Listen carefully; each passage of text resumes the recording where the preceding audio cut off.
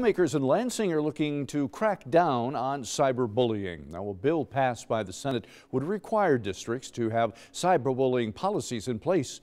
NBC 25's Walter Smith-Randolph in our newsroom with reaction from educators tonight. Walter, what are they saying?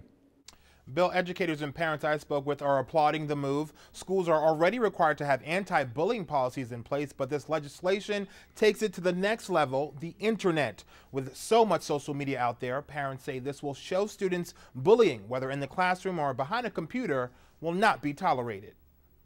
At International Academy in Flint, the message is posted in the hallway, loud and clear. If there's any type of bullying that's going on, we handle it very promptly. School officials say the internet now allowing bullying to happen anywhere, anytime. They have a variety of different social media that they can say things anonymously. School officials applauding Michigan senators for passing a bill that requires schools to have an anti-cyberbullying policy.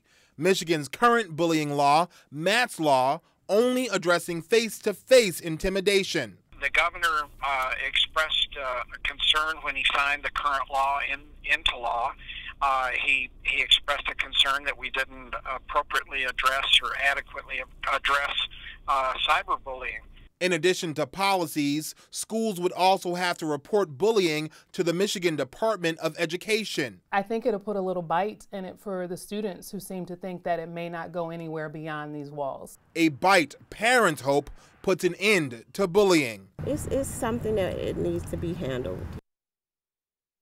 As we mentioned, the bill has already passed the state Senate and now moves to the House of Representatives. The bill's sponsor, Senator Glenn Anderson, who you heard from, says he's talked with lawmakers and he hopes to have it passed before the end of this lame duck session next week. In the newsroom, Walter Smith-Randolph, NBC 25 News. Sadie?